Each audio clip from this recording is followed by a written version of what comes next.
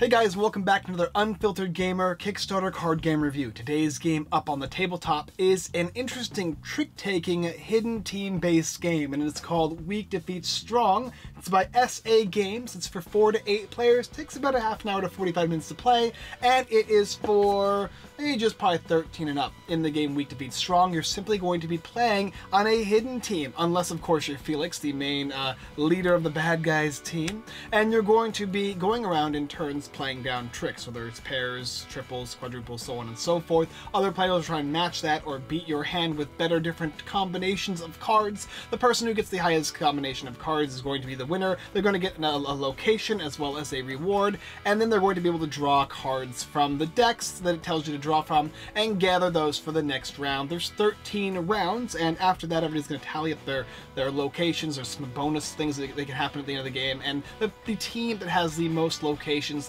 provided there's no other variance, is going to win the game. Pretty simple style trick-taking game with quite a few different little interesting adaptations to trick-taking game, of course. Let's go down below and I'll show you everything that comes into the game. So here we have the game Weak Defeats Strong by SA Games, and everything included, of course. As you see down below, there are 2 different factions, and with the factions come 4 different characters. The main interesting, uniquest one, I guess, is going to be the cyborg leader. He's going to start off revealed in the game, and he's always going to be there regardless of how many players are in the game. And this guy is going to get his own unique deck of 9 cards that he starts off with, including the amount of cards you would get when you start the game, depending on the number of players, because depending on the number of players, how many cards you start off with your hand. Each other player is going to have a special ability, like Last Shot, Wild Shot, the Beta Override, and of course they're all going to be the same here, except for this one here, which is 3 Select 1. You can use these abilities throughout the game and bluff to basically be able to play the abilities down. These over here are called location cards, and these are what you're going to be trying to gather. It's all Manhattan, but there's different portions of Manhattan, whether it be Inwood or the Harlem or the West Side. And as you gather locations, these are what you're going to need to win the game. Underneath these guys are rewards. When you gather a location, you get a reward, and a lot of the time it's going to let you draw an effect card. Sometimes it'll allow you to draw cards from the fire deck, and other times it may allow you to see an opponent's or ally's hidden identity card, because these are all going to be hidden except for Felix's. Over here you have the effect card deck, the fire deck, and then any additional locations that you're going to be getting at the end of the game to use as bonus rewards, and of course a rewards deck on the side. You'll also be getting a rule book along with the box for the game Weak Defeats Strong. Alright, let's come up and I'll explain the turn really quick, and then we'll come down and I'll show you how it works. So to begin the game, you're going to set aside 13 locations along with 1 reward underneath each one of them. That way, whenever somebody gathers a location as a reward for taking a trick, then you're also going to get that reward underneath it as well. Every player is also going to get a hidden identity depending on the number of players in the game. The only thing for certain is that Felix will be in play. He'll be shuffled along with the rest of the cards that are going to be added to players. So there's 8 different characters. Maybe it's going to be a 5-player game. You're going to shuffle in hit 4 random ones with Felix, of course, and then deal them out. Felix is going to reveal himself or herself, and then they're going to go ahead and gather those cards that Felix starts off with. He gets a couple of bonus cards in the game. After that, depending on the number of players, how many cards, fire cards you're going to draw. Generally, I think it's like 32 cards. And then, of course, there's variance where the leader can choose how many cards you start with. But for the most part, the lesser number of players means more cards in hand. You're going to then organize your hand from lowest to greatest, making sure you see those alpha and beta cards so that they're attached to each other, all the 20s and 21s, and of course on the side, if you have effect cards, you're going to put those aside as well, so that way you can utilize them for tricks. Then Felix will start the round off by playing any number of cards of the same type, 2s, 3s, 4s, 5s, 6, all the way up to 13, along with 20s and 21s. You can play pairs, quads, triples, 5, 6, so on and so forth, and then people are going to match that trick. So if I played 3 3s, the next player could play 3 4s or 3 5s, anything that's higher. There's also some bonuses, like you can play a straight that has a beta or an alpha symbol in the bottom left corner, as well as playing 20s and 21s to kind of counteract certain combos. And the person who wins the trick after everybody's either chosen to pass or play cards down to that same type or same category, like triples, that player is going to win, and they're going to gather a location as well as a reward. Then that player will start off the new trick, and you're going to go around doing that 13 times until all the rounds are done. Finally, after the 13th round, there's 2 bonus cards. cards. The 14th bonus location is going to go to Felix, provided he has locations equal to or more than the rest of the allied players. And the last one is going to go with the team with the least amount of cards in hand. Generally speaking, Felix will get that first card, but it could go either way for that second one. However, there is ways to change that up. And of course, depending on the number of players' identities, like so if there's 4 good guys and 1 bad guy, there's some different rule variants, such as you only need 5 locations to win as that one player. Nevertheless, that's the basic idea for how to play the game. You're going to be utilizing the cards in your hand to take as many tricks as possible and trying to figure out what your opponents are. All right, let's go down below and I'll show you a couple rounds of how to play. It's fairly simple, then I'll come up and tell you what I think about the game. So I went ahead and dealt out for a 5-player game in Weak Defeat Strong, and everybody has their own unique identity hidden. Now, it could be either team. There's no way of knowing, because they get shuffled up. Felix gets added, so then you shuffle more, then deal them out, flip over Felix, and everybody else's are going to be hidden. And you could be on the good guy's team, or of course you could be on his team. And it's organized by orange and by green. And they have special abilities on those cards. You're also going to get a certain amount of cards based on the number of players, and I went ahead and organized each of these hands as well. I think there's 32 cards in each of their hands. It tells you in the rulebook how many cards you start off with in the game, depending on the number of players. I went ahead and set the identity next to the amount of cards the player's going to start with in their hand. And then I've set up 13 locations here in Manhattan, along with the rewards underneath them. You have the effect deck, and these are the same cards. I've just gone ahead and set them aside so that way I can show you them after this.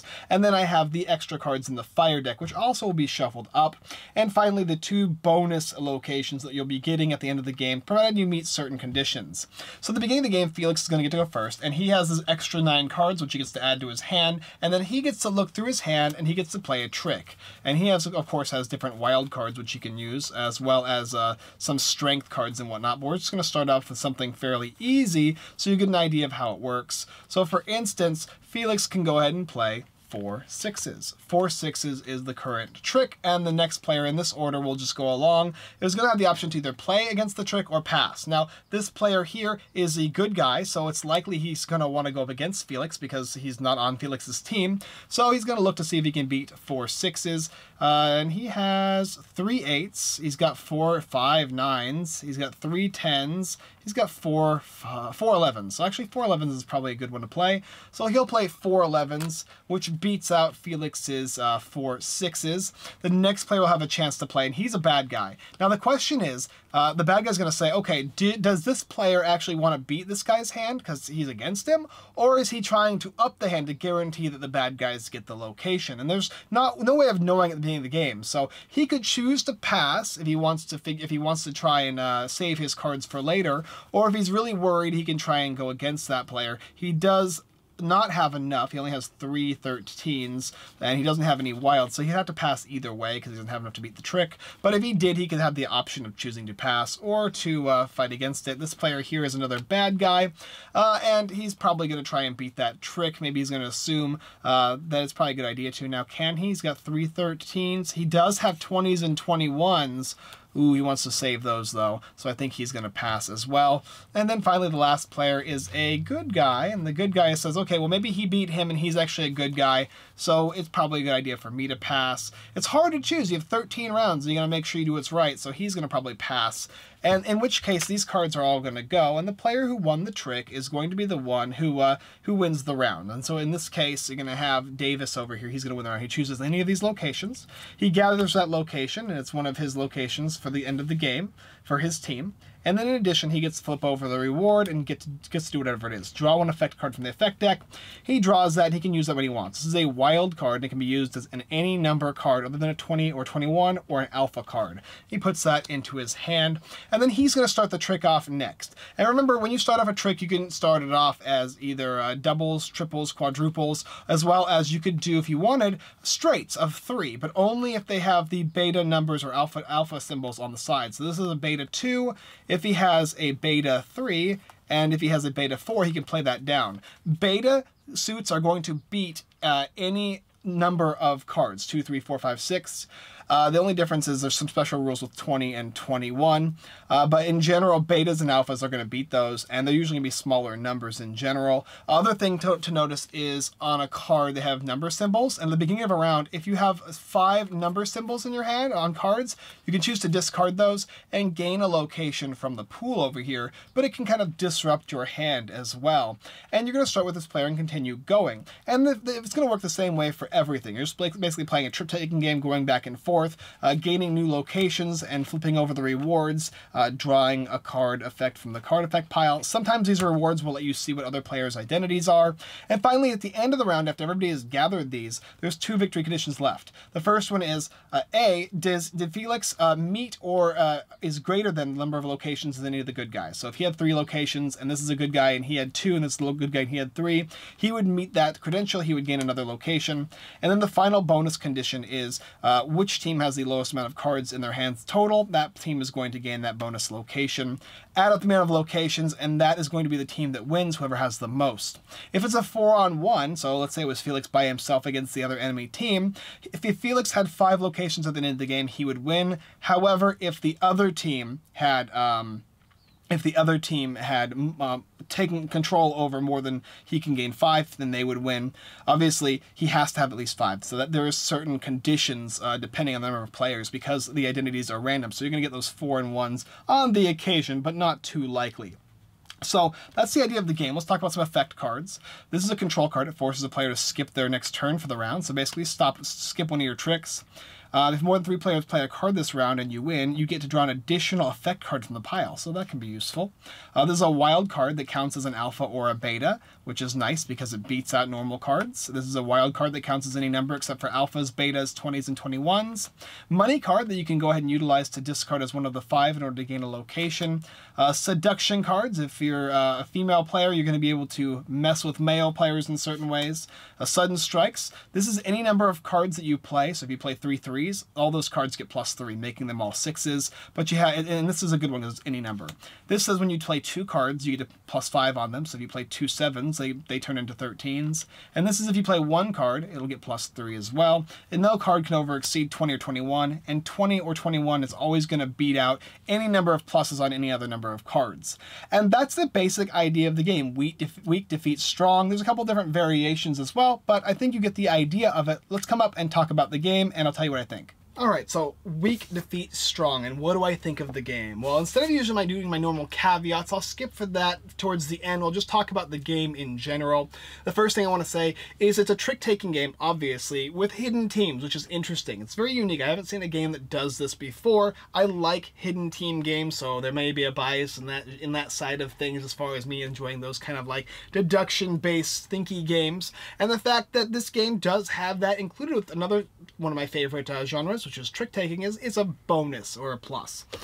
Basically, what's cool about this game is you're going to determine who's on your team based on how they play, when they choose to pass, and if they choose to pass in general. Sometimes you're going to want to help your teammates out. You know that they're on your team, but they played low, so you want to try and boost them up, and then that might make them think that you're actually not on their team. So there is this back and forth going through. When you're playing a 4v1, you're not actually sure that everybody's on your team except for that one guy, which is pretty interesting. And when that does happen, it's not very common, but when it does happen, people are playing against each other to a certain extent. They're only guaranteed that you know somebody's on your team is when you draw a reward card, and that reward specifically says to look at one of your opponent's hidden identity cards. There's abilities on your cards that let you do certain things, which is kind of cool as well. But overall, it's a cool little game. It's definitely an interesting and unique style as to the hidden roles, meeting with the trick-taking styles. Overall, I had a lot of fun with this game. Now, let's talk about the caveats of the game, or my critiques, I should say. Amount of cards in hand. 32 cards in a 4 or 5 player game, a 5-player game. That's a lot of cards to have in your hand, and you have to sit there and organize them a bit to begin with, which can be kind of frustrating. But once you've gotten that done, you're not going to be drawing that many cards throughout the game. So it's just one big organization of 32 cards, and then you're set. It reminds me of the game 13, but with 32 cards that you have to organize. Rules clarifications. There's certain rules that need clarifying that they seem kind of intuitive, but I like to make sure when I'm playing it correctly that there are certain things I need to do. First of all, the first 3 rounds from watching another video along with reading the rules, because it didn't say in the rules, but it did say in the video, the first 3 rounds you can only play numbers 1 through 6, and that kind of makes sense. I played it both ways, and I like the way when you're playing 1 through 6 at the beginning, because that gets rid of those smaller cards.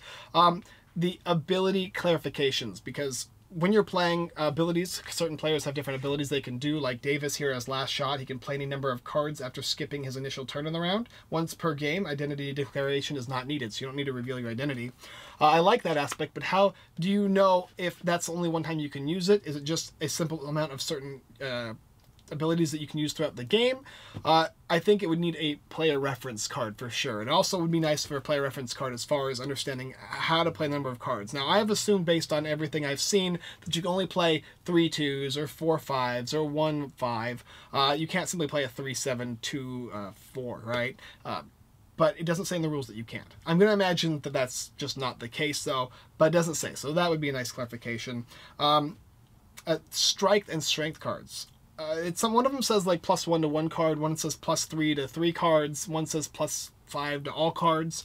That works. So I'm guessing it's when you play 1 card, it's the only time you can play that +3 to 1 card. But why couldn't you play +1 to one of the cards in your set of 3? That would be more clarification. Although realistically, it makes sense that when it's going to benefit you to give you more higher bonuses when you play 1 or 2 cards.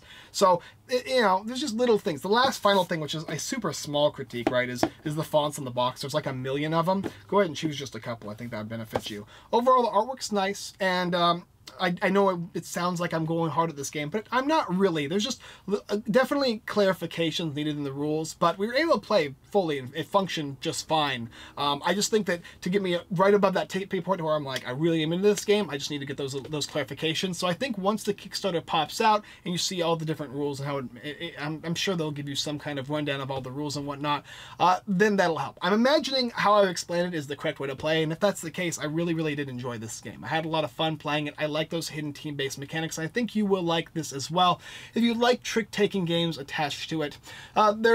Sometimes you're going to not get the cards you want in your hand, but that's okay because it's going to have those alpha and beta straights, which is going to be nice. So when you get bunches of 1s and 2s and 3s, you can still play those straights, and those are going to give you almost instant wins. They're not guaranteed, but it's pretty dang close. And of course, 20s and 21s as well have that strong functionality. I liked the effect cards. Ferdinand wasn't a big fan of them apparently, but I really, really enjoyed these things. There wasn't any of them that really, I was like, oh, it's too overpowered or not strong enough. It was nice to get a little bonus when I was gathering the locations, and it's also nice that they added clarifications for 4v1 as opposed to just making it so every single player in a 4-player game there must be 2 and 2, and there must be in a 5-player game, so on and so forth. They did change that up, which is nice as well. Overall, Weak Defeats Strong is a pretty cool little game. I enjoy the style of it, and I think it's definitely unique. It's a unique and interesting take on a trick-taking game, along with one of my favorite aspects of the game, which is hidden identities or hidden teams, right? So go ahead and check it out down below on Kickstarter if this sounds like an interesting game for you, and let's cue the outro. Alright guys, thanks for watching another Unfiltered Gamer card game review. If you like this video, go and check the rest of our videos here on YouTube. Like, subscribe, and comment, as well as taking a look at Weak Defeat Strong, the hidden role / trick-taking game. Definitely worth taking a look at, especially if you like those things. Also, go ahead and check out my website, unfilteredgamer.com. Tons of blog posts, giveaways, Kickstarter, lists, and more. We are giving away 3 games right now. Vindication, which is a monstrous, one of my top 5 games of the year. It's up on my website, unfilteredgamer.com. With the giveaway, you click on the link, you'll find it. As well as Season 2 for Show Me How to Win. They're giving away a game called Feudum. And I think there's 1 or 2 more other giveaways, pardon my memory, but go ahead and check those out on the site. You can win the games, and I will ship them right to you. No shipping necessary. Pretty cool. As well as checking out my friends at everythingboardgames.com and The Giveaway Geek. Great sites, great giveaways, even more than my own site. Alright guys, that's all I got for this time, and as always, I look forward to beating you as the weak one when you're the strong one next time.